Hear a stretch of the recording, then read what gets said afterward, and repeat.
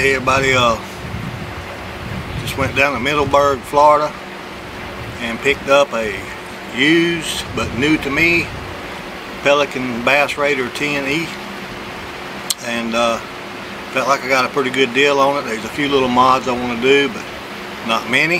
Thing is ready to fish. In fact, I've already had it fishing a little bit and works out great. Got a couple of ponds in my yard and I've had them in the pond just playing with it. I think I'm going to love it. So we'll just take a little quick walk around and I'll show you what I got.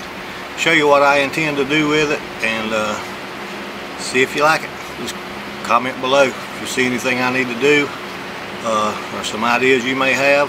Just let me know in the comments and we'll see what we can make happen. Alright, stay tuned. Okay, when I picked it up, it comes with everything you see except for that little trolley underneath. And it's just kind of a little makeshift kind of to get it from the shed over here back to the pond. It came with a trolling motor. It's a 45-pound Minn Kota Riptide. I like that. I did put this bracket right here on here. This has come off of one of my kayaks, or an accessory I had bought for one of my kayaks. It's a quick disconnect, just a slide rail, and it comes in good for setting up a depth finder, a cup holder, or anchor trolley, or anything else you want. And I had it laying around, so I just went ahead and stuck it on there. Had the cell phone holder, which I felt like was pretty cool. Be able to use it, I'm sure. 2 swivel seats, like new condition. I did go ahead and get it registered for the state of Georgia, so there's a new decal there. I still got to change the numbers over to my new numbers, but it is what it is until I can get my numbers. The Autocraft deep cycle marine battery and a 3.5 4-stroke Mercury outboard. It runs great, and I'm already in love with that. So yeah, just a little quick walk around. Boat seems to be in really good shape. Came with a rod holder, the little Scotty rod holder. That's my paddle. Didn't come with the paddle. But yeah, guy had it decorated with a lot of decals, so I guess they can stay. I don't see where they're hurting anything. I think the guy that had this thing, you said he used it in, he lived in Panama City and had it out, or not Panama City, he lived in Tampa, Florida at one point in time and had it out on the Tampa Bay a few times. Said it did good out there. So if it can handle the Tampa Bay, it should handle anything I got for it. I do a lot of saltwater fishing, mix it up with some fresh water. But my favorite probably is trolling for speckled trout. And this is the end of September right now, and the speckled trout will be really turning on to some artificial stuff here in the next few weeks. So I'm getting really excited about that. I think I'm going to have to put me another rod holder or two in here maybe. I've got a little small cooler that is set right between the seats. The tackle box is set down in between the seats and actually fit under the seat. So that's cool. It was pre-wired at one point in time for the trolling motor to hook to the battery in the back right here. But personally, I don't like the plug-ins. It always seems to be a weak point in the battery connection, so I'm just going to hardwire it. I mean, that wire may get in the way at some point, but I do like to hardwire it. I do have a floor mat. It's like a yoga mat that I purchased for it that can lay in there and cover up that wire, so I don't think I'll have a problem with that. We'll know after a few trips. But in the meantime, it is what it is. I think I'll get a tub and put that motor in some water and crank it up and let you see it run for a minute. And people may have a question on how quiet the little Mercury 4-stroke is and how well it runs or what have you, so I think I'll do that. I think I'll hook it up, so y'all stay tuned. I'll be right back. Okay, so I got the, I went ahead and set my tackle box in there too. That's kind of how it sits. That's the Plano. It's the big jumbo. That's 737. Could go a little bit smaller and it would slide all the way under the seat, but to my surprise it won't. There's a couple of bolts that hang down underneath it that keeps it from going up under there all the way, but that's fine. It's still not a problem. Plenty of leg room still.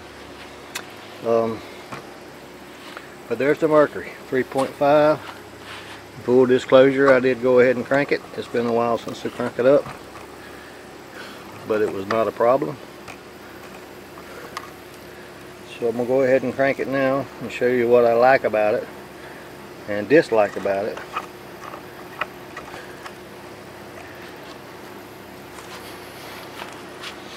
Okay, to start it up, you have to unscrew this button on the top to relieve the pressure from the tank, and then it's got an on and off gauge down here on the bottom. You just turn it to the on position. Put it to start. It's got a choke. Shouldn't have to choke it because I just had it cranked. Just crank it like that.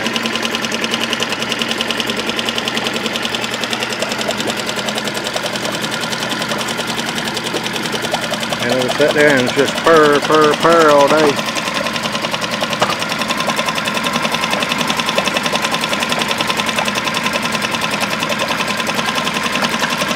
The camera's about 16, 18 inches from the motor, so you can hear it. And it's quiet as a mouse. And that's what I do like about it, the fact that it runs so quietly. And it runs smooth. What I dislike about it, if anything, is it don't have a reverse. It's got a forward gear lever right here. Put it in forward. Take it out of gear. But there is no reverse. So if you want to go in reverse, spin the handle around.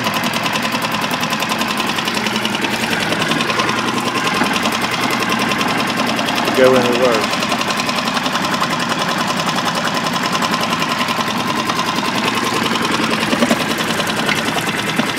But I've had it out on the water running it and tried that. It's not a problem. It just takes a little bit of a minute to get used to. Just spin around in your seat so you can reach it. Otherwise, not a problem. Like I do say, it does run pretty good. Real good, matter of fact. The kill button is right at the front. Just push it, shut it off. Nice little rig. The trolling motor, you've seen it laying down in the down position earlier. Well, when I'm fishing, I like it, I keep it up that way. Let me set this camera down.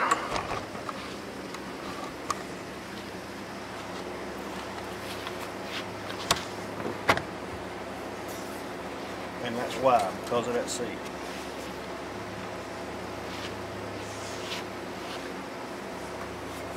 Just keep it up, and when I need to use the trolling motor, I'll just loosen this, let it slide down to the depth that I need it, and lock it back in.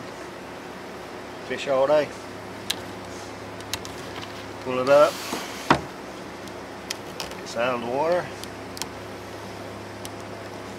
and it's out of the way. So that's the way I do it when I'm actually fishing. When I'm running the motor, I'll just lay the trolling motor down in the boat, and I have to slide the seat back just a little bit, lay the motor down, and I'm on my way. But all in all, I think it's a good rig. Once I get the mat in the bottom of it, quietens it down some, makes it a little bit more comfortable to stand because of the little ridges in the bottom of the Raider right here. Not the most comfortable on your feet, but with that mat in there, makes it pretty comfortable. You can see the weight capacity on these little jokers. Is zoom in here a minute. 2 persons for 515 pounds. 600 pounds with the persons, the motor, the gear, rated for a 3.5 horsepower motor. So yeah, everything top of the line.